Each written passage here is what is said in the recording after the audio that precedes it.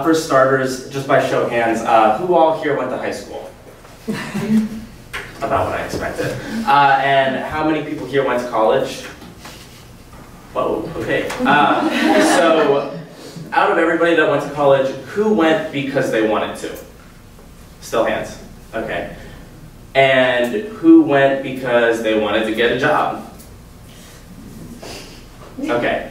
So, out of all those hands, out of the last one, there were like 2 people that didn't go for a job, so knowledge is great. So out of all those people, who ever considered going to a vocational institution to get a job? Nobody. Okay.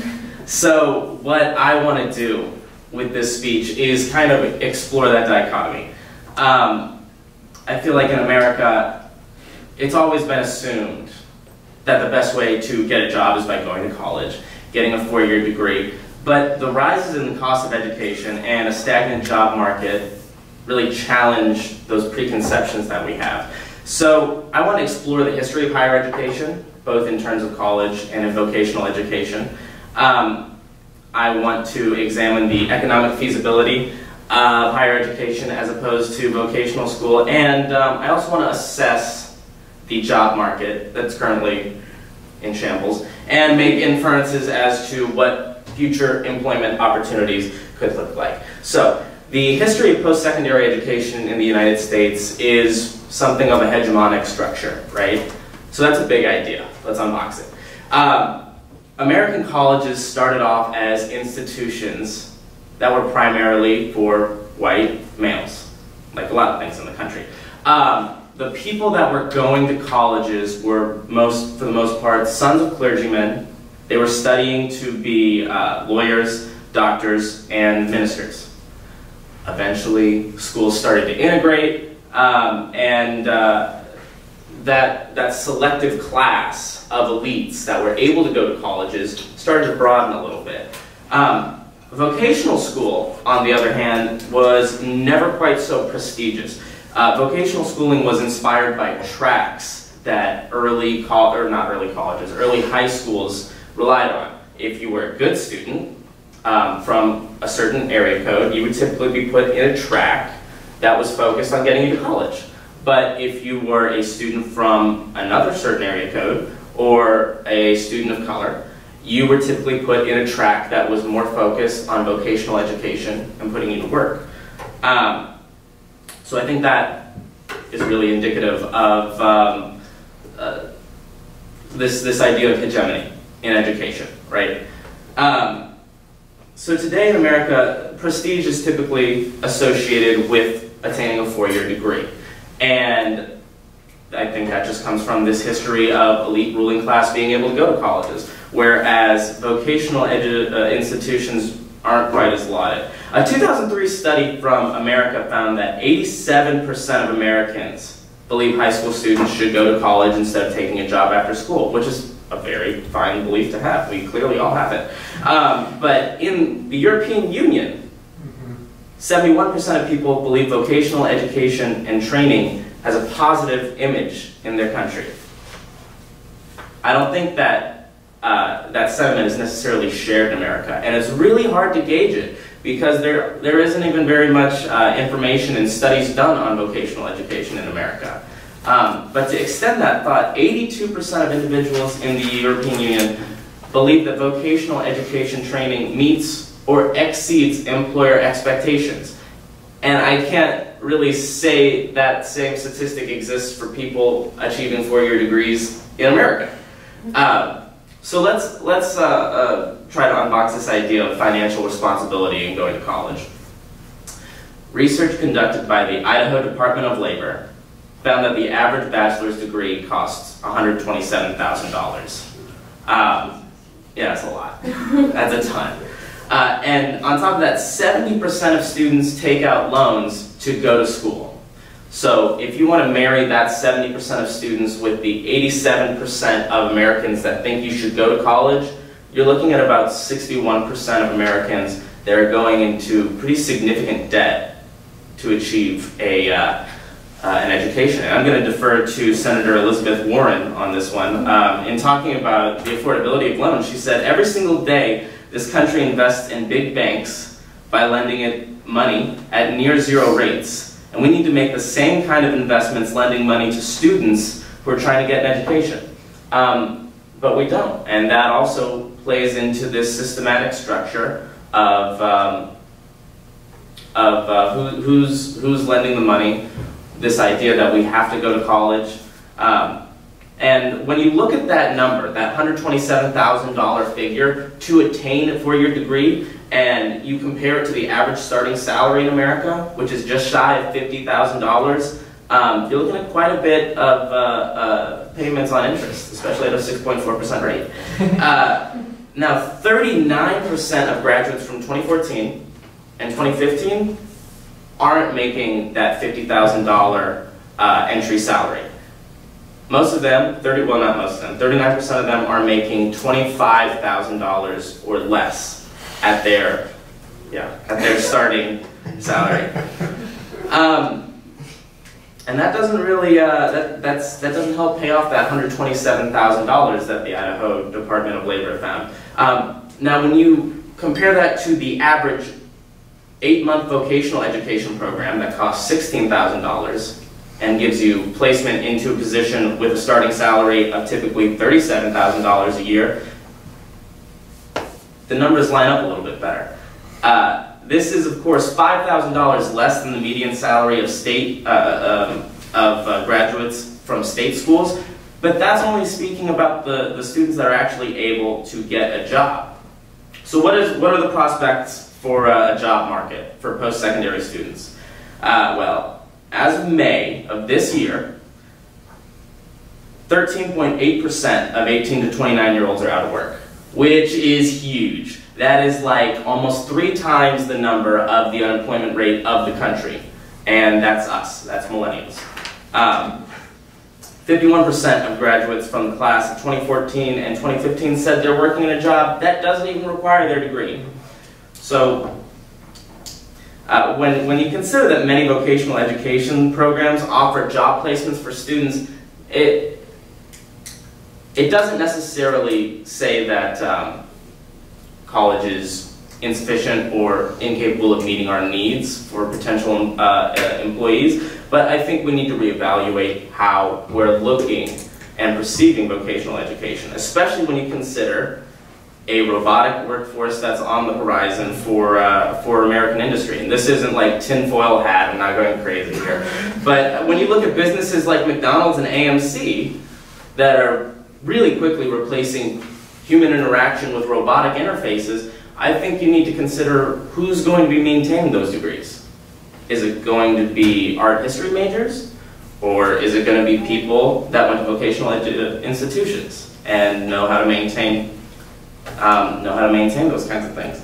I think this point is particularly important when you consider that neither American political party, Republicans or Democrat, neither of them have anything in their platform stipulating how they intend to regulate a robotic workforce, which is particularly amusing when you consider the fact that we have a president who was elected on saving an industry, coal, that has 76,000 jobs in it. When you look at the potential job losses to a robotic industry, I think it just emphasizes where we need to focus on training our future workers.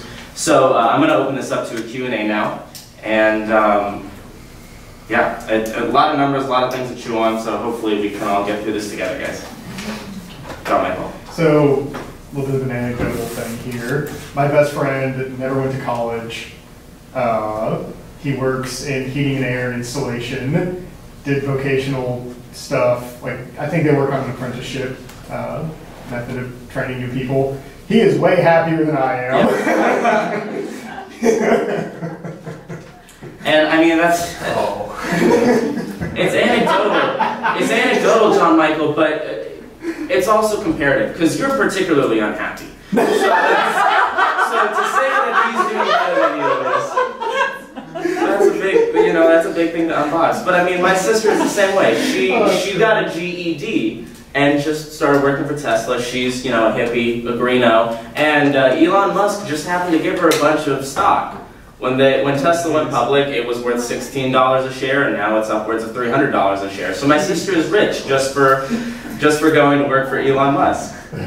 So, you know, this idea that you need a college education to get, you know, to make any type of salary is hilarious. Yeah. I think there's also a cultural component to I guess an expectation that people go to college to grow up, to become worldly, to become aware of other ideas and points of view. And I think to some extent that's legitimate, but I think there's a lot of inflation to that idea as well. Like, it's a similar anecdotal story.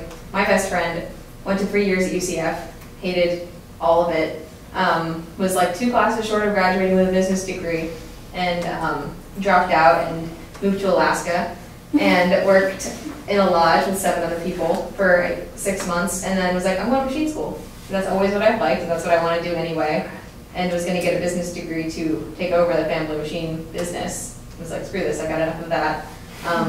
It is, yeah, again, like so much happier, and didn't ever get, I never felt like Keith got that like real sense of like coming to self, or whatever people feel like you do when you go to college, like finding yourself or whatever, you know, who's found themselves in here. But yeah, I think people find themselves, like, to use that ridiculous thing, more through doing what they actually enjoy, or doing something that brings them fulfillment, rather than kind of haphazardly navigating through our history classes. I think you raise a really interesting point, because there is definitely this preconception that you go to college and you find yourself, right? I remember this fantastic meme of Nemo from Finding Nemo, and he had like hippie hair and like torn jeans, and he was meditating. It was like Nemo went to college and found himself. But you know, we talked about traveling abroad the other day, and you know, it's this package. It's this nice little package that says, here, you can go to another country and learn, and we'll take care of everything for you. But the feasibility of it is, it's not there, because I mean, this package is way more expensive than if you were to just go on your own and actually look in, you know. So college offers a lot of a huge. A bunch of ways for people to explore different aspects of culture in the world, but at a pretty hefty price. You know, a lot of the times you have to move away. A lot of the times you have to pay out-of-state fees, which is insane. Graduate fees, which are also insane. And a lot of the time, that's not even necessarily that person's particular path. Samantha? You backing up to what you were saying, I don't think that it's going to college necessarily that helps someone. I'm going to change the verbiage from finding yourself to growing up, like, because I think it's different. I know people from my high school that went to vocational schools and have done really well, and some that like still act like they're in high school, and the concept of like paying their rent on time blows their mind. And I think that's not so much like going to school, but there is something in getting away from home and not having your parents there to like do everything for you, or hey, you need to get this done. Like, I've seen more growth in the people that have gone farther away or left home to go to college just because they were getting away from home, not because they went to college. So I really like this point, because I think it's not necessarily indicative of the institution, right? I don't think anybody can say college makes you grow up or college helps you grow up any more than you could say about vocational institutions. I think what you're observing is are these people that are growing up by going out and trying to find themselves. I think that they would probably find that means regardless. Yeah. So when you look at the people that end up staying in their hometown and going to community colleges and going to vocational institutions, they're kind of just on the preconceived track that society has for them. They're sort of just drifting aimlessly through life, right? To categorize these whole people. I mean, there's some like, because UNF and JU are in my hometown, a lot of people stay and just go to UNF. And then there's also vocational schools. I've noticed that it doesn't matter which, if you go to the big university or you go to the vocational school, if you left to go, like, I know for some reason people went to vocational schools in Gainesville instead of staying in Jacksonville. They did better just because they got out for a little bit on their own. I mean, that probably plays into it because you're getting exposed to new things. Jeremiah? Kind of going off of what you just mentioned, Samantha, I noticed, I went to a private high school, so like it was the expectation to go to college. They like boasted when everyone graduates about the statistics of how many people are accepted, which are always super skewed. But anyways, I had quite a few friends that decided not to go to college, but at least in my personal life, I think I've seen some sort of correlation between the income level of their parents and how much or how little they grow up, so to speak. Like my friends that their parents like weren't as well off and maybe weren't as able to help their kids as much financially or like take on financial responsibility for them. Those kids that stayed at home were less likely to grow up, but the kids that, did I say it backwards? The kids that didn't grow up as wealthy were more likely to grow up because they were forced to take on more responsibility. But the ones that their parents could just buy them a nice new truck or buy them a house, like they obviously didn't grow up very much. Exactly. And again, just kind of playing into this idea of the expectation of going to college and who does and who doesn't. And again, I just want to go back to, I really think that depends on the person. Like we've all gone back to our hometown and seen our friends from high school that are, you know, not doing anything. And it's a bummer. It sucks. Like they work at Red Lobster and they smoke all day and they, like you said, Samantha, they aren't able to make rent and it's really a bummer. But that's just, if they're happy, I think that's really the gauge of success, right? Dr. D? Oh, it's kind of a digression, but I just wanted to say it. It took me a long time to figure out how not to be a snob. Right? Because I think when you come from a kind of privileged background, it's hard to see at first. And one of the things that story I'll tell on myself is that when I went into my master's program and walked into the kind of major area, I was kind of dismissive of the secretaries. And my major professor was sitting at one of the desks, of the secretary's desks. And she later sort of pointed that out to me. It turns out she was a bigger snob than I was. And also culturally, I guess, Yankee too, that I've learned from my wife, who's very Southern. I've never met anybody that talks to everyone the same without any sort of judgment. But that's hard to do. But it's just a kind of caution. It took me a long time to sort of figure, and I'm still struggling to do that and figuring it out. That's all, just a comment. So I wanted to kind of touch on what vocational school kind of lacks that some would argue is valuable in a liberal arts degree. So, you know, I've had to take, while at Florida State here, quite a few courses that kind of like changed perspectives on different cultural things. I took history of the Seminoles here, taking political economy and media, just different classes that present a different perspective of the life around us that, you know, wouldn't be available in vocational school. Like, where do you think could we like find a better way to you know, consider those perspectives, or are they super important now? And like, kind of what's your thought on vocational school missing out on this? I think it's a great point, and that idea kind of plays into this idea, this notion of growing up in college, right? Because you're developing these cultural and political ideas that will probably influence you for a little while. And will probably dictate what your political and cultural ideas and are down the road. But I don't think vocational education is necessarily lacking in that department, because college, higher education, is here to teach you how to think, right? In those two realms, in those two examples you brought up, it's teaching you, it's giving you ideas, a basic schematic for how you can think on in terms of political economy and in cultural exposure, that is great for personal development, but not necessarily required for getting a job. You know, it'll make you a better person for sure. You'll be more interesting at dinner parties, but you know, you're not gonna get fucking invited to any because you don't have a job. So that's I guess my response to that. I think also the idea that you can't have a well-rounded education without going to a university is sort of an antiquated ideal, especially now with the open source world that we live in. It seems like everything you could ever want to know is at your disposal, right? With either at a really cheap cost or relatively free. There are so many sites like lynda.com or edX or Academic Woods, I think it's called, where you can take courses, like lecture series courses from Harvard and Stanford on literally anything you want.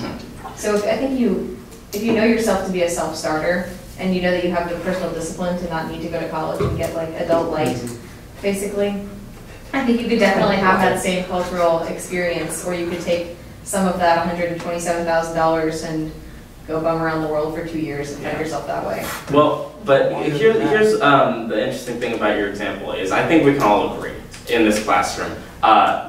Culture and political exposure, those are important things. But to inflict those ideas on somebody who's just looking to get a job, they don't necessarily reflect those ideas. And that's fine. You know, somebody from McCullough probably doesn't care too much about the cultural identity of the world as a whole, and isn't really too concerned with what's going on politically, as long as they don't feel oppressed. And of course, I'm generalizing people from McCullough right now, but they're from McCullough. I don't know what to say. So you know, I think this idea that the access is there. You're right, but I don't think that the people that are interested in vocational education right now are necessarily interested in it. That's not to say that it can't change. Right. Hopefully we see a bigger vocational workforce, and then if there's a demand for it, maybe there will be a revolution in terms of how much liberal arts is taught in vocational education, or at least how exposed those students are to it. Abby? Yeah, but isn't this idea that people just want to get a job like something that just perpetuates this ignorance in our society? Like, okay, if people from McCullough just want to get a job and I don't know very much about McCullough, but I'm assuming it's pretty hegemonic. So if they don't like ever interact with a black person and then they're like, Trump is great, and then they can, you know, it just continues this line of thinking that's really just. But it continues not your line of thinking, and that's what's irksome. And I get it, because I hate having the argument with my dad over why sustainable ways of powering the country are worth it, why it's better than coal. But that's just his belief, and not to get all America-y, but that's kind of the idea, right? Is that you're allowed to have that belief if you're comfortable, and that's really where that how that hegemony is able to persist, is through comfort, is through people being fine in their bubble, not needing to find another way, another means of expression, or needing to veer from their comfort zone. So I don't think it's inherently problematic for people to just want to get a job and be comfortable. I think that's a totally fine place to be in your life. I do think something that universities can mimic from vocational schools is how they help place them into jobs. Because my brother, he went to vocational school, and the only time he was ever unemployed, I want to say in the last 5 years, his first 3 years, each summer he had to take off of work and go back to class to learn more skills. And then after that, his pay rate would increase. And so, but they set them up and they make sure, like, okay, once this job stops, we're going to place you with another one. And like you said, millennials, our unemployment rate is extremely high. And I think that's a lack of really, one, teaching us how to get a job, or providing like those resources for us. I totally agree with you. I really think it's kind of an ethical obligation of universities to see to it that their students are getting employed. And it also seems like it would be in their best interest to have high employment rates. But, you know, we have job fairs, we have these stupid little markets at Market Wednesday where, you know, you come and you talk to people about becoming an intern and like, who cares? I don't, you could care less. And I think a lot of people feel the same way. Why would you want to travel halfway across the country to not get paid?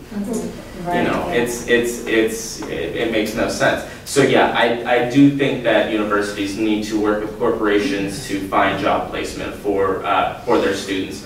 And really mirror vocational institutions in that way. I think I have time for one more. Did you have something, Jeremiah? I was just going to say that at some point, people just need to feed their families. Exactly. In regards to like educating people on like how to be a better American. But like my parents own an AC business, and from day to day, their employees aren't concerned about that. Like they just want to be able to put food in the like mouths of the people they love. So just to wrap things up really quick. First of all, I really enjoyed this Q&A. We talked a lot about this idea of growing up in college, and I hope I was able to not persuade you, because that's not what kind of a speech this is, but inform you on the possibility of also gaining new perspectives and growth in vocational education. So, thank you.